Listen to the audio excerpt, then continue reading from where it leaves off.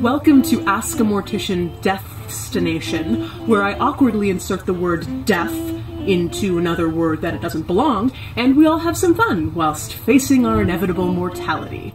Today's Deathstination is Savannah, Georgia, where the people are nice, but the dead are nicer.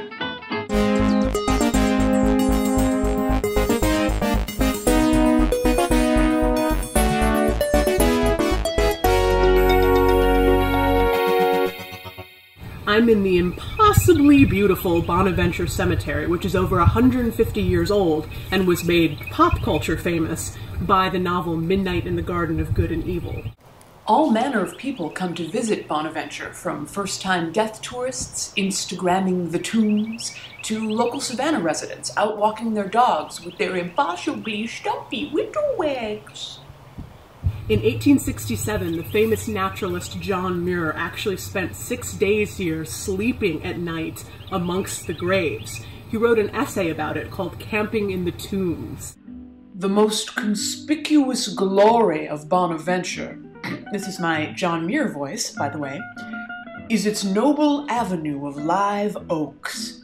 They are the most magnificent planted trees I have ever seen. Even those spots which are disordered by art, nature is ever at work to reclaim. The whole place seems like a center of life. The dead do not reign there alone. I may be wandering around a cemetery, but this is an Ask a Mortician, and this is a question that I've addressed in interviews, but never really in a blog or video. Meands, with 2 Z's, asks, do you believe in ghosts? If you do you believe that they visit you at night because you handle their bodies? Savannah is actually the perfect place to address this because they do not hesitate to play up the supernatural angle. As the woman sitting in front of me on the plane said to her husband, "Babe, it's the South, so it's like spooky."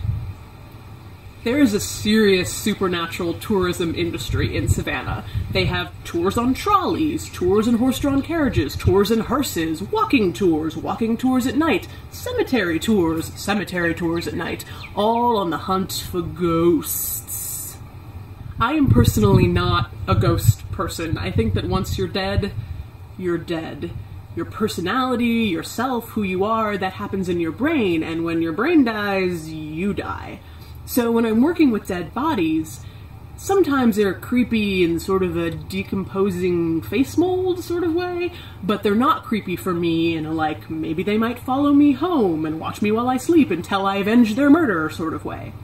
But in the interest of keeping an open mind, and on the night of a full moon, no less, I went on a ghost tour at the Sorrel Weed House, allegedly one of the most haunted places in Savannah. Legend has it that Matilda Sorrel found her husband Francis in the passionate embrace of their slave, Molly, who our tour guide called a trusted servant, by the way. Overcome with grief at the betrayal, Matilda threw herself from the second-story balcony, falling to her death in the courtyard below. 2 weeks later, Molly hung herself in the carriage house. Suicide or murder to cover up the affair? Our guide also gave us EMF, or electromagnetic frequency readers, that were supposed to blink red when a ghost was nearby, gathering energy to manifest. When we stepped into the carriage house, under the beam where Molly was said to have hung herself, the EMF reader started blinking wildly. The people on the tour genuinely loved this. They were like, Molly is here! So you're telling me that Molly, a slave who was potentially murdered, now has to hang out for the next 150 years entertaining 21st century paying tourists? That, my friends, is a level of hell that Dante forgot. So the difference between dust and spirit orbs are that the dust in pollen is a perfect circle. It's transparent. Make no mistake, there is a formula for ghost tourism. Let's see if we can recreate it.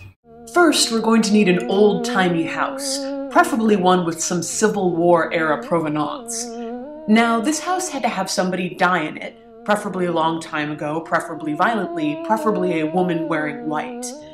She'll need to show up and gently move curtains and chairs and appear in mirrors. Then we'll need to bring in a team of paranormal research scientists to use scientific equipment to measure fields and forces and stuff. Finally, we'll need to choose a super spooky font to advertise our tour, like this one. Or this one.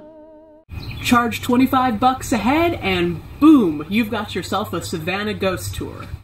Ghosts are terrifying and exciting at the same time. We like to be freaked out. We wouldn't watch horror movies and The Walking Dead if we didn't. But for some people, even scarier than ghosts is the idea that death is real. It's final, and we don't get any more chances. Savannah is no doubt a city of death. It saw battles in the Revolutionary War, the Civil War, a yellow fever epidemic that wiped out 1,000 people in a week. Geographically, it's not that big, so you can't even swing a dead cat without landing on some paved-over 200-year-old burial. But does being on all those dead people really necessarily mean ghosts and hauntings and angry spirits? Or could the whole city just be a memento mori, a reminder that we too will die, and while there are dead people underneath our feet, we're alive. Alive, I say. So I'm in a big old southern house filled with things like this.